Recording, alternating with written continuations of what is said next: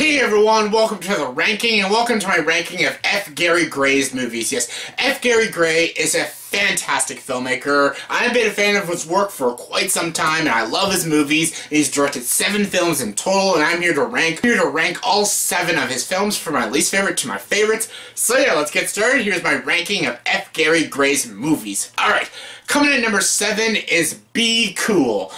That's exactly what this movie is not. Cool. I cannot stand this movie. This movie is absolutely awful. This has John Travolta, Cedric the Entertainer, Andre 3000, Christina Milian, Harvey Keitel, Steven Tyler, Uma Thurman. A lot of actors in this movie. Some are talented, some not so much. This movie is so unfunny. It's a sequel to Get Shorty. Why did they make a sequel to Get Shorty? It makes no goddamn sense. Get Shorty's a great movie. You don't need a fucking sequel. Instead of the movie industry, it's about the music industry. Chili Palmer, the ex-Shylock, he wants to get out of the movie industry because he's tired of them being dishonest and stuff, whatever. He wants to join the music industry, so he joins Uma Thurman and her label and stuff, and he wants to help the singer, played by Christina Milian. He wants to help her get famous and stuff, but then he has to deal with these music industry crime guys, Harvey Keitel and Vince Vaughn, who thinks he's black, and my god, Vince Vaughn is so unfunny in this movie. And then he's got Cedric the Entertainer, this hip-hop artist, and the studio owes him money. Then there's stuff with the Russian mob, so many side stories, and none of them really matters. Some of them don't make sense, and it's just so unfunny. That is the biggest flaw with this movie. It's so not funny. This movie isn't funny. Get Shorty not only had some great writing and really funny comedy and some great performances. Rene Russo, Danny DeVito, Gene Hackman, John Travolta, they were all so great. No one's good in this movie. No one's good. No one gives a good performance. They actually rip a lot of the jokes off from Get Shorty and they just put it in this movie. I don't know why they did that again. It's almost like a rehash of Get Shorty, but it's the music industry. Uma Thurman and John Travolta even do the Pulp Fiction thing. It's them two dancing to a song, but instead of a classic pop song, they do it to a Black Eyed Peas song. It's supposed to be an homage to Pulp Fiction. I get it was kind of cool, but at the same time, not very needed. It's just like, hey, Pulp Fiction was famous and stuff, and yeah, no one's funny in this movie. This movie is so unbearable to watch. I hate this movie so much. I really don't like any of the performances. I can't stand the story. I don't think F. Gary Gray did a good job directing this movie. It's not a well-written movie, and it's just not funny. It's not funny. And a waste of Dwayne Johnson as well. Like, he's not funny either. No one's funny in this movie. This movie just sucks. Hands down the worst movie F. Gary Gray has done. Coming number 6 is Law Abiding Citizen. I actually know people that are actually big fans of this movie. I am not. I do not like this movie. Jamie Foxx and Gerard Butler are in this movie, and they're not that great. Basically, the story is about this guy, played by Gerard Butler. He lost his family to these guys who murdered them, and basically they didn't get the right sentence, so basically 10 years later, Gerard Butler takes justice in his own hands. He kills the 2 murderers, and basically he wants to come after all the people that were involved with the case with his family. He wants to kill the judge, the lawyers, Jamie Foxx, and all the people that tried to defend him or prosecute. He tries to murder them all and stuff, and yeah, it's not as interesting as it sounds. It sounds interesting and cool. There actually are a couple cool scenes, like, you know, when the judge answers the phone and her fucking head blows off. That was kind of funny.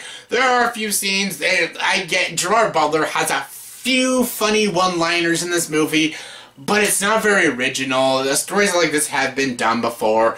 The pacing isn't very good. The acting isn't all that great. Gerard Butler is okay at times. Jamie Foxx is awful in this movie. The story is so beyond predictable. You even know how he's doing it. It's very predictable, this movie. And it's not very interesting. It's so by the books. The story isn't original. You know exactly where it's going. It's not very fascinating. You don't get attached to any of these characters. It's just kind of blah. Like, the movie tries to be, like, violent and gritty and show how cool and badass it is, and it really doesn't succeed at that. F. Gary Gray was trying with this movie. I could see there was effort into this one. Just, for me, it didn't work. Coming number 5 is Set It Off. Set It Off is actually a pretty darn good movie. It's basically about female bank robbers, and that's basically the gist. That's all you guys need to know. Going into this movie, no spoilers. I will not dare spoil the ending. Oh my god, it's so sad. Jada Pinkett Smith, Vivica A. Fox, Queen Latifah, all in this movie, all give great performances. There is some dark comedy, there's some really intense bank robbing sequences. The ending climax to the film is really intense as shit, and you're just like, oh my god, what's gonna happen? There are a few problems I have here and there. There's a few story issues that I'm like, wait, that doesn't make sense. And a couple scenes that I just don't think it worked, and sometimes the pacing is a bit off. But it's still a really good, enjoyable bank robbing movie, and I highly recommend it. Coming number 4 is The Italian Job. Yes, a remake of The Italian Job. The original Italian Job is a good movie. This one is just as good, actually. It's a very enjoyable film. Mark Wahlberg, Charlize Theron, Donald Sutherland, Edward Norton, Jason Statham, Mos Def, Seth Green, all in this movie. All good. Everyone's good in this movie. Basically, it's about these bank robbers who basically robbed all these gold pieces in Italy, and basically Edward Norton screws them over, takes the gold, and basically tries to kill them all. He thinks they're all dead, and a year later they come back and they want to steal their gold back from Edward Norton. This movie's a great action-adventure thrill ride. It's fun, it's entertaining. That's basically all it is. There are problems here and there, but for what it is, it's good. It's an entertaining action-adventure movie, and if you like heist movies, then you'll like this one. Coming number 3 is Friday. It's Friday! You got knocked the fuck out. Chris Tucker in this movie as Smokey is amazing. He steals the entire film. Ice Cube is great, and he wrote this movie. Very good job writing this movie. F. Gary Gray's direction is also fantastic. It's solidly executed, wonderfully paced. The comedy is so funny in this movie. Oh, I can't even spoil the jokes. Smokey's hilarious. I love Smokey. Smokey is so funny. One of my favorite scenes is a scene that involves underwear. Very funny. And another favorite scene of mine involves a cheating husband. I think you all know what I'm talking about. Really funny scene. And yeah, again, the performances are really great in this movie. Nia Long is in this movie. She's even very good. They actually deal with real subjects too, like abuse and drugs and stuff. And it's handled in a very mature way, and also in a very comedic way. The comedy is solid. It's a stoner comedy, and it just works. It's so funny, it's so well acted, and it's just so damn entertaining, and I just love it. Coming number 2 is Straight Outta Compton. Yes, Straight Outta Compton. What? This movie's awesome. It's about fucking NWA, and it's amazing. How F. Gary Gray directed this movie was fantastic. These actors really look like their roles. Like, I thought I was actually watching Ice Cube, Dr. Dre, Eazy-E right on the screen. Jason Mitchell, wow. He is amazing as Eazy-E, especially the scene when he's in the hospital. Oh my god, just freaking heartbreaking, just heart-wrenching. It's so freaking tragic. You're like, don't kill Eazy-E, but you know how the story goes. They kill Eazy-E. It's sad. I loved this movie. The performances. Paul Giamatti's even very good in this movie. Everyone's fantastic in this movie. The writing, the direction, the music is kick-ass, and how they told the story in a very realistic and very accurate way. There's a few things they missed off, which I actually heard. I don't really know much of the story of NWA, but I did hear they left a lot of things out, but I had no problem with it. This movie was fucking awesome. It was so freaking great, and yeah, buy the Blu-ray and watch the director's cut. It's even more awesome to watch.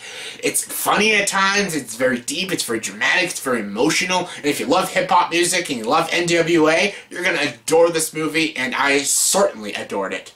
And my number 1 favorite F. Gary Gray movie is The Negotiator. Ever since when I was younger, when I saw this movie, I think I saw this movie when I was like about 11 or 12, I just loved this movie. I have loved this movie ever since I first watched it. It's just so good. I love this movie. I think everything in this movie just freaking works. Is there problems? Yes, but I don't care. Everything works for me. I love this movie. Samuel Jackson and Kevin Spacey are both amazing in this movie. It's basically about a cop, played by Samuel Jackson, who is a negotiator, and basically he gets framed for a murder he did not do. His partner died, and they're blaming him for the murder, so basically he goes to this police precinct, and he takes them all hostage, because he wants to find out the real answers of what's happening, and he takes all these people hostage in this police precinct, and basically Kevin Spacey, as Chris Sabin, I think his name is, he basically has to talk him down. A negotiator has to negotiate with a fellow negotiator, and he has to find out what's really happening,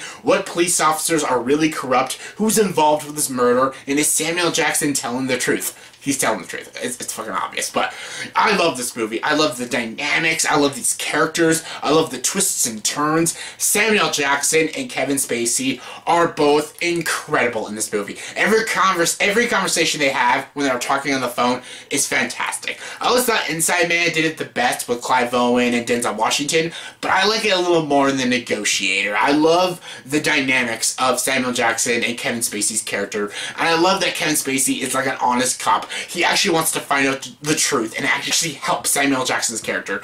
Paul Giamatti's also in this movie. He's really great. Matt Walsh is great in this movie too. Everyone's fantastic. Everyone's so good in this movie. It's so well directed, so well written. There is some really genuine, intense scenes, and it's fantastic. I love this movie. It's hands down my favorite F. Gary Gray movie. So yeah, that was my ranking of all of F. Gary Gray's movies, from my least favorite to my favorites. So in the comment section below, please tell me what is your ranking of all of F. Gary Gray's movies, from your least favorite to your favorite. Comment below and let me know. And as always, if you like this video, please like, subscribe to this channel, and join the dark side.